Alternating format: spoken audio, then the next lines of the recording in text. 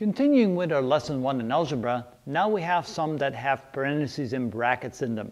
And so when we're going to solve linear equations in one variable that have parentheses and brackets, we have to get rid of the parentheses and brackets first. So let's look at our first example here. We have 4 times the quantity 7 minus x.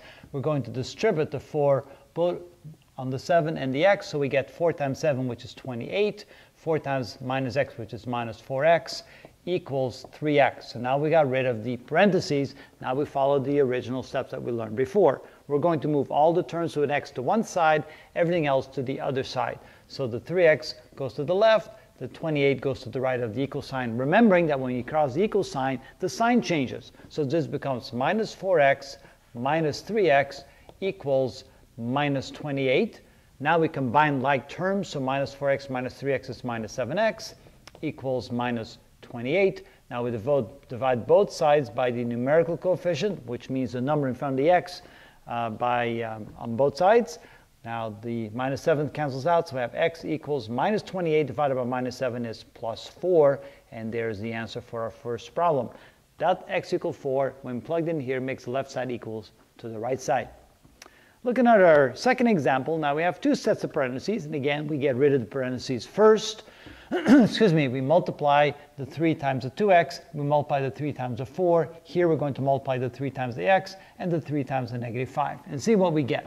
So 3 times 2x, that's 6x.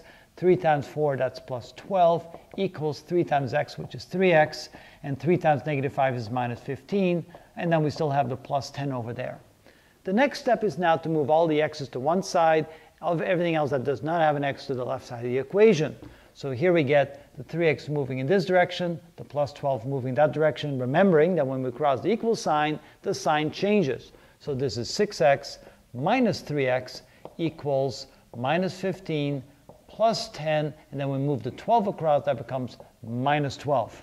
So 6x minus 3x, that is 3x, equals minus 15 plus 10, that's minus 5, minus 12, that's minus 17. And now dividing both sides of the equation by the number in front of the x, called the numerical coefficient, and then we get x equals minus 17 over 3.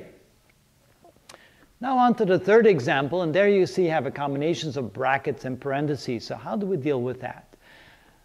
The trick is to first get rid of the inside parentheses and then worry about the outside brackets. On the right side, since we only have one set of parentheses, we can easily solve that at the same time. So we're going to distribute the negative sign on the 3 and the negative sign on the x. Here we're going to distribute the negative 5 on the x and the negative 5 on the negative 4 and see what we get.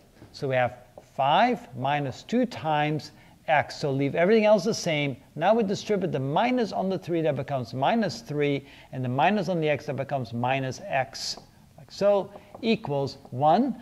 Now we distribute the minus 5 on the x, that becomes minus 5x, and the minus 5 on the minus 4, that becomes plus 20.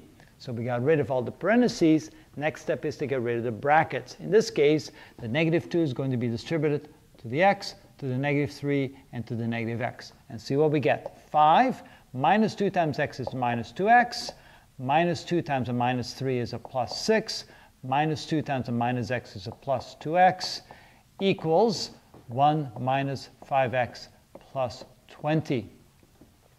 Now the next step is we move all the terms with x to one side, everything else to the other side. So the 5 moves to the right, the plus 6 moves to the right, and the minus 5x moves to the left. Again, remembering that whenever we move something across the equal sign, the sign will change. So we have minus 2x plus 2x, and then the minus 5x moves across, becomes a plus 5x, equals, on the right side we already have a 1, and we already have a 20, but we don't yet have the 5 that now becomes a minus 5, and the plus 6 that now becomes a minus 6. So now we have everything separated. On the left, all the terms with an x. On the right, the terms without the x. Now, of course, you can see that the minus 2x will cancel out the plus 2x on the right side. On the left side, you have a 5x. And on the right side, 20 minus 5 minus 6, that's 9, plus 1, that is 10. And now dividing both sides by the number in front of the x, 5 and 5, that cancels out. We have x equals 2.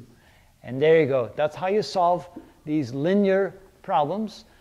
To solve for one of the variables by getting rid of the parentheses first, and if you have a combination of them, work from the inside out. Work the inside parentheses first, and then work the outside brackets next. I'll have some more examples of how to solve linear equations in one variable if you tune into the next video.